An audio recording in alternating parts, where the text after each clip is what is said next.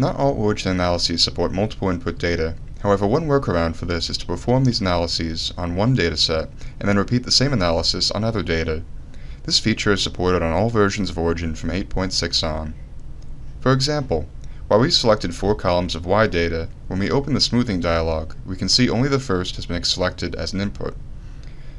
After we've performed smoothing on one column, however, rather than going through the dialog 3 more times, we can click the green lock symbol and choose Repeat this for all Y columns, performing the same operation on the remainder of our data.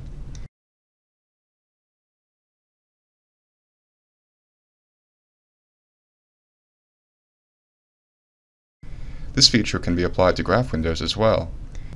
Here we have 3 plots in the same graph. Interpolation is another analysis that can only be performed on one set of data at a time.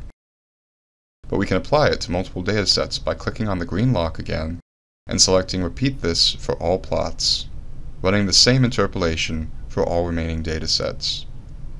These repeat features extend to all analyses, including those that accept multiple inputs but for which you have performed analysis on only one piece of data.